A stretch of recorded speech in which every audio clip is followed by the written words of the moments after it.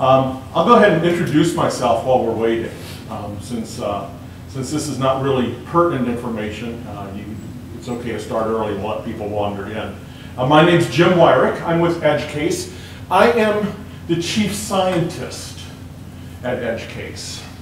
Now, you may be aware that EdgeCase was just purchased this year by Digital Garage. We're forming a new company called New Context, and EdgeCase is one of the companies in the New Context grouping of companies.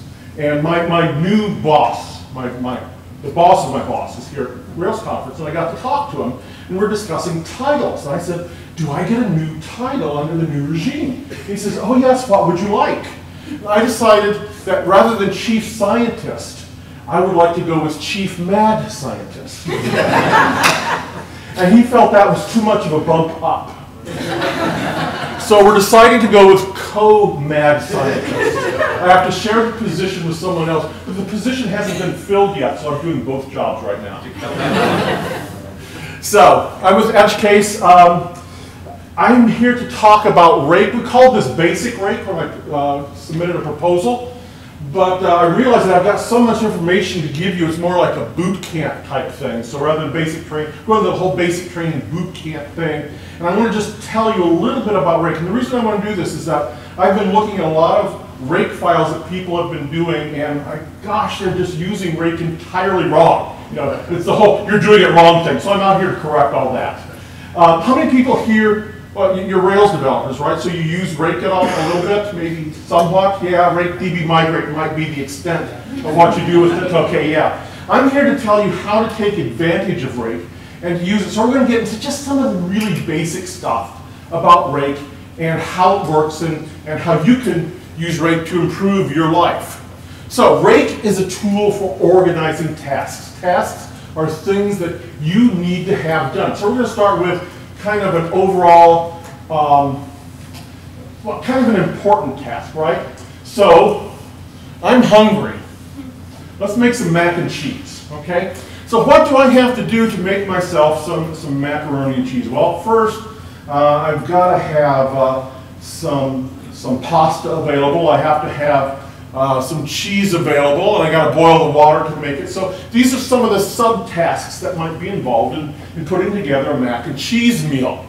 Now there are dependencies here. In order to make mac and cheese, that depends upon all these other tasks. And this is the essence of Rake, is to take a task and break it down to its component pieces and then specify what needs to be done in order to do the bigger task that you're trying to involved. So if you took this and wrote it out as a Rake file, it would look exactly like this.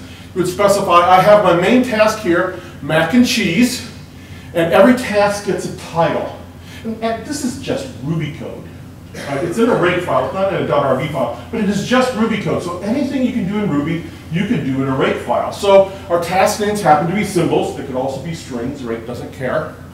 And so every task has a name. Every task has an action.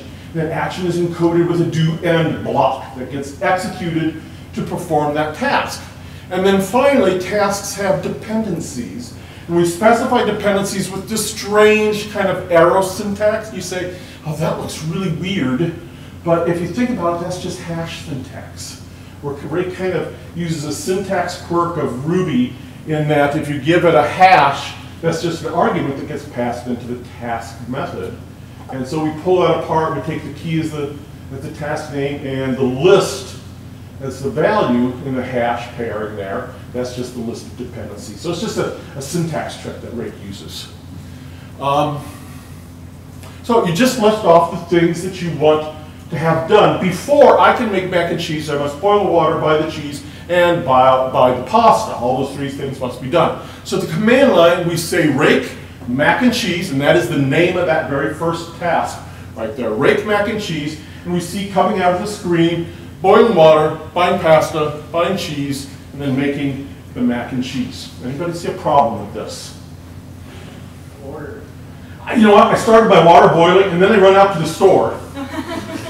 And I buy my cheese and my pasta, then I come back. Actually, that might work pretty good because it's probably boiling by then. Might have boiled over, so that's probably a problem. I probably don't want to start the boiling water first. So if we look at our dependencies, what we see is that we've missed some dependencies. And what we really want to say is that before I boil the water, I want to make sure I have on hand both the cheese and the pasta, all the ingredients that go into making that. So I want to specify these dependencies as well. So I need to go back into my Rake file and add these dependencies to the boiling water. Now once I've done that, I've not changed anything else here in this Rake file, but once I've done that, I get magically buying the pasta, buying the cheese, boiling the water, and making the mac and cheese. So if I get all my dependencies right, Rake just automatically does the right thing. I realized I never started my timer. I have this really cool timer on my phone that tells me how long I've got to talk. And so now you guys, I'm going to go over because of this. Because my timer says I got an extra 5 minutes now. Making mac and cheese. Okay, so getting the dependencies right is important in Rake. So, tip, declare all the dependencies. If something must be done before any other task, make that an explicit dependency and just declare it. And then Rake will magically make sure things get done in the right order. Now, I do want to point out that each of these things are individual tasks, and though I say Rake mac and cheese, I could have very well have said Rake buy cheese, and it would have done just that task. So you can invoke individual tasks, or you can invoke the big task that depends upon everything and have everything done. Either way will work. Okay, so now that I think about it, I realize that I probably broke this down a little bit incorrectly. Maybe I should have another task in there called go to the store. Because in order to buy the cheese and buy the pasta, I actually have to go somewhere. And maybe I need to have some work done that's common to both buying cheese and buying pasta. So let's add that as another task. And now there's dependencies between buying cheese and buying pasta. I have to go to the store first, so I'm there where I can buy the cheese. Now we run this. Oh, well, here's the Rake task. So we add go to the store here, so here's a new task down here in our list. And then we also add 2 dependencies to cheese and pasta so that it depends upon going to the store. So going to the store will be done first before either of these tasks are run. So when I run it, I magically get the right thing. Going to the store, buying the pasta, buying the cheese, boiling the water, and making the mac and cheese. But think about that. Didn't I have 2 dependencies on going to the store. Why didn't I go to the store twice? Let's work through how Rake handles dependencies. So I specify mac and cheese as my first dependency. So Rake looks at that task and says, oh look, I want to make mac and cheese. And I see there are 3 dependencies on mac and cheese. I must satisfy all the dependencies first before I can make the mac and cheese. So it goes off and starts looking down the list of dependencies and starts with the first one, which happens to be boil water. And he says, oh, now I need to boil water. Oh, but look, boil water has some dependencies. I need to look at each of its dependencies and make sure they are satisfied first. And the first one is buy pasta. And he says, oh, look. You see a pattern here? We must go to the store first as a prerequisite. So let's focus on that task.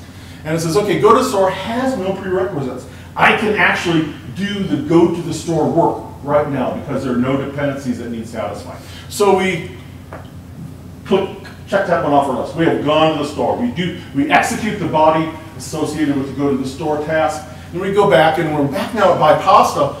All its dependencies have been satisfied. So we can click that one off our list. We go back up the chain and say, okay, boil water. It has 2 dependencies, one of which has been done. The other one still needs to be executed. So it will go and focus on buy cheese. It sees buy cheese has a dependency go to store. But look, we've already done the go to store task. Doesn't need to be done again. Rake is smart enough that once you do a task, it won't try to do it again. So you won't get that repeat. It's not like these things are methods and you have call and you're calling out to other methods. If these were methods, you would go to the store twice. But in Rake, because they're just listed as dependencies that must be satisfied, Rake knows it's already satisfied and won't run it again. So we can click off buy cheese. Now the boiling water is done. Both of his dependencies are satisfied. And now we're back up at make mac and cheese. It has 3 dependencies, but oh look, the buy cheese and buy pasta ones have already been done, so there's no need to do them again. And now we can click off make mac and cheese. So the body for that one is run. So Rake is simply, turns out that the engine that drives Rake is about 100 lines of code, probably less than that, maybe about 50 lines of code, that just walks the tree of dependencies, executes the prerequisites, and then walks back up in a kind of a depth-first manner. It's actually pretty simple coding. Questions so far? Okay, that's it, we're done. Actually, this is the basics. This is the essence of Rake, getting those dependencies right and declaring them right.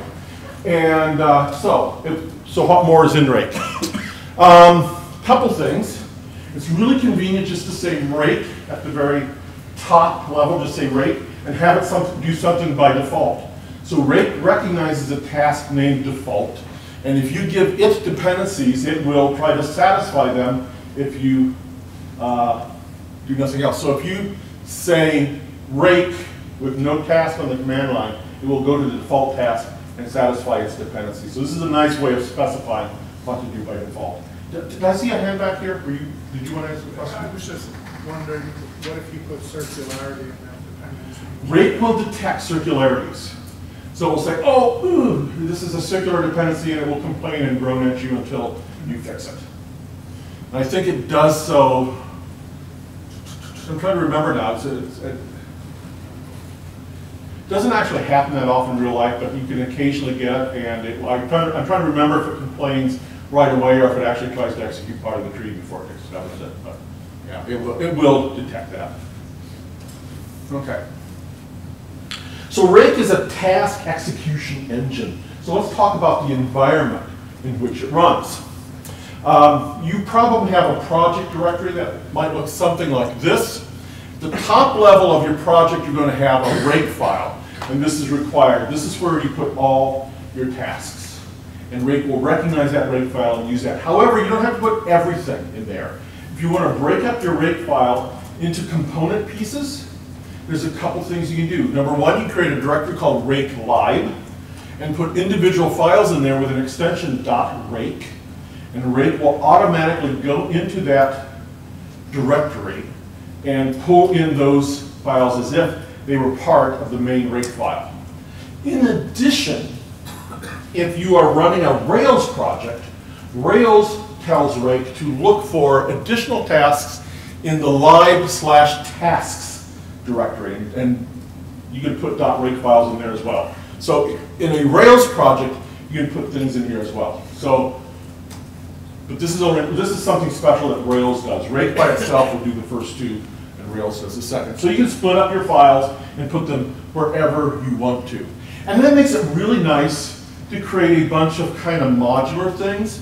For example, that tags file there is a Rake task that will go through and find all my Ruby files in my project directory, and will run them through the etags program and create an index that my editor uses to jump directly to class names and method names kind of very quickly to navigate source code. So it's kind of nice to be able to generate that. I do that on almost all my projects.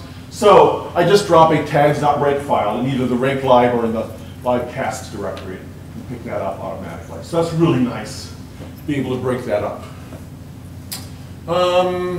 Okay. Here's something you should be aware of.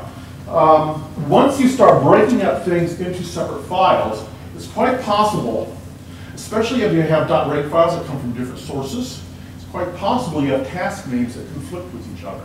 So Rake allows you to put your tasks within a namespace. Now, we didn't do it in that example, the mac and cheese example, but however, to me, going to the Apple Store is very important, and I feel it should be a part of my Rake file. And so I create a namespace called Apple, and it's just the namespace command here, the :Apple with a do block, and everything within that do end block is within the namespace Apple. So I can have a task called go_to_store within this namespace that is entirely separate from the task go_to_store outside of the namespace.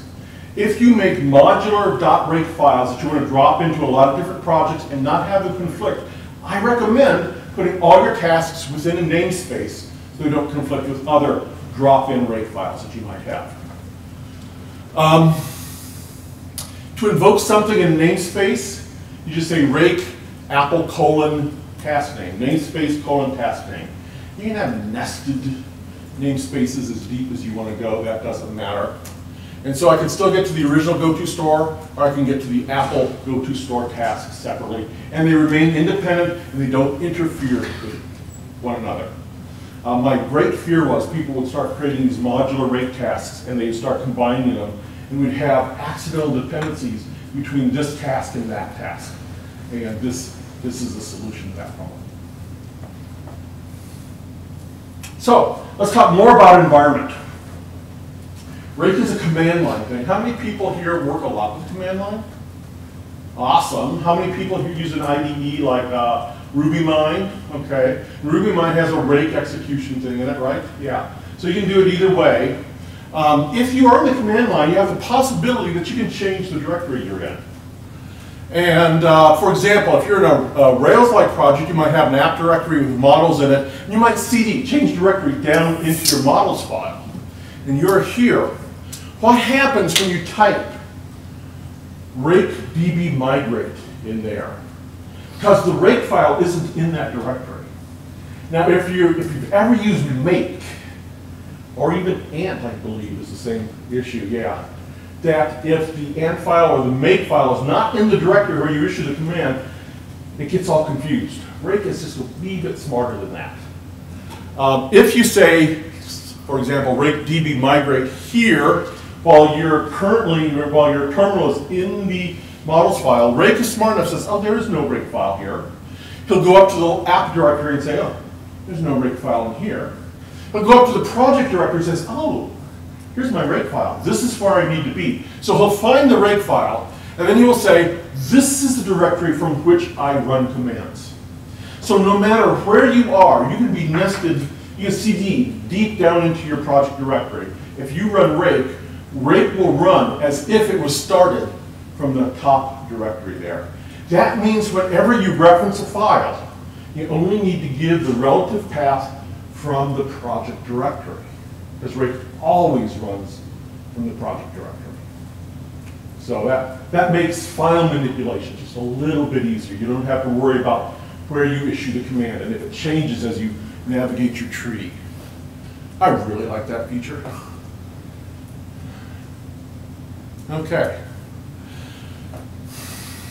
Here we're demonstrating the fact that Rake knows where you're at and goes to the project directory. So if we create a task here called show current directory, and in there we have a little Ruby code that puts out the pwd is the print working directory command in Unix. So this will print out your working directory. And if we cd down into models and do the print working directory here, we see it knows that we're in the models directory. However, when you run Rake, show current directory, it runs pwd, and pwd knows it's in the main mac and cheese project directory. So just demonstrating that it in fact works like I claim it does. Okay, let's talk about the command line in Rake. Lots of options on Rake. We're going to talk about just a few of them. One that people don't know a lot about is the -p command. Rake-p will give you a list of all your tasks defined in your Rake files and your .rake files. And it will tell you what they depend upon. So here, we can read this. It says boil water depends upon by pasta and by cheese. By cheese depends upon GoToStore. By pasta depends upon GoToStore. GoToStore doesn't depend on anything. So you're giving a list of what the main tasks are and what they depend upon. So it gives you could use this to kind of actually construct a little graph of all the tasks in there. So that's a really handy command. If you want to know absolutely everything that's in defining your Rake file, this command gives you everything. Now another really nice command is the -t, but -t is a little different. It only tells you about documented tasks.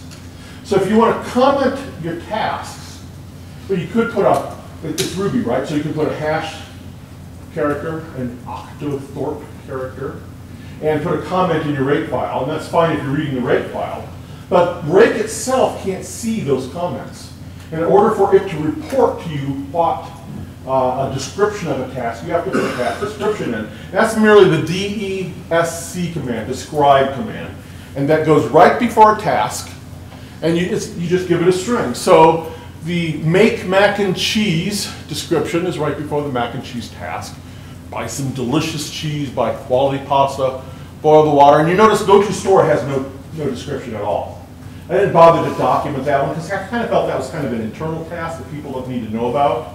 And so when I run rake-t, it tells me about all the tasks that are documented. So you get the mac and cheese, the buying task, and you get the boil water task there. I believe they're sorted alphabetically, and you get a little comment telling you exactly what they do. So you can give it as much description as you want right there. Now the output of this command is cleverly designed so you can go and you can like highlight rake by cheese and paste it on your command line without typing anything extra. So that was actually purposely designed to do that. So that's convenient. But notice the go to store is not in there because that's kind of an internal task, and we didn't document it so it doesn't come out with rake-t. If you've ever done this on a Rails project, you know that you got a bazillion tasks in Rake, and you could grep through those if you're looking for a particular one, but you could also just say a string on the -t option, and it will find those tasks that have that string in them. So if I want to know what all the buy tasks are, I can say -t buy, and it'll tell me rake by cheese and rake by pasta. This is really handy. A lot of times in Rails, I want to know what all the DB commands are. So rake-t db : will give me all the DB commands, the DB migrate, the DB rollback, the DB test prepare commands. Yeah, question in the back. Is it looking to buy in the name or in the description? Buy in the name. Does not look at the description for the match. Only matches in the name. Oh, yeah, and here's the DB command actually. And this is actually truncated quite short. There's many more commands. Okay. Here's a cool command that's just recently put into Rake. If you've got a recent version of Rake, you can ask it, where in the world is this task defined? And you can say -w, give it a task name, and it will say, oh, that task is in this file it's on line 19 of our particular Rake file here. So that's really handy. If you want to know where something's defined, it'll do this. Now, unfortunately, this only works with documented tasks. And the other day, I wanted to find where some undocumented task was defined, and it wouldn't find it. That's a bug. I think we'll fix that in the next version of Rake. Okay. Environment variables. You can pass information to Rake other than just task names, which is really convenient. In Rails, a lot of times you say like Rails_env equals test or something like that. Well, this is how that works. Rails is cognizant of environment variables. So I can set an environment variable like this, and then I can reference it within the Rake file as, well, it's just the env map that Ruby provides to us normally. So I can just get to environment variables normally like this. So if I set stuff to x, y, z, z, y, and show it and then print it out, it will show me that stuff is x, y, z, z, y. Now this is setting and exporting an environment variable at your shell. This works in Macs and Linux. I'm not quite sure what Windows does. Can you do this in Windows? The command lines? Or something similar? You can do that in Windows. Okay, you can. Okay. I'm not a Windows guy, so I don't know, but it's a very handy way of doing this. Now, there's a shortcut to this. It's all shell-based. Okay, this is all based on shell. There's nothing to do with Rake. You can shorten it like this. You can actually say stuff is pla, Rake show stuff, and that will assign stuff, but only for the execution of this command. It kind of goes away after that, so it's not exported anywhere else. So you can pass one-off things into it, and that works as well. However, there's one more way you can do that. If you put it on the Rake command line, Rake is smart enough to say, oh, look, there's something on my command line that has an equal sign in it. That means I want to set the environment variable. Rake will go ahead and set the environment variable internally as if it were set outside the program. So you can pass in a bunch of things like this. Rails env is passed in like this in Rails. When you roll back, you can pass in a version number like this on DB rollbacks. This is used a lot to pass additional information in. There's also a way to pass in particular arguments to a task, but it's kind of outside the boot camp territory, so we'll save that for the advanced class. Excuse me. Yeah. I didn't get a difference of putting a front or behind. When it's in front like this, the shell is handling it and setting it in the environment, passing it into Ruby. When you're doing it like this, Rake is handling it, but the effect to you as a writer of tasks is the same, it doesn't matter. Okay. And let's see, it says I have 10 minutes left, and since I started 5 minutes short, I'm going to rush here a little bit. Yes? You said it there. Is it persistent outside of that execution of Rake? No, it is not. It's only set internally to that execution of Rake. I had to ask because I've actually seen programs that leave it persistent. Not Rails, but... Yeah, you can. It's hard to do though, actually, because well, that's Unix stuff, and let's not get into that. Okay, cool. So far our examples, we had simple put statements as the actions of tasks. Now, if all we could do is puts, that'd be kind of silly. That wouldn't be very interesting. So let's talk about the kinds of things that you can do as Rake actions, and there's actually quite a bit. First of all, it's Ruby code. You can do anything you want to in the task. Here, I'm calculating the factorial as the body of the factorial task.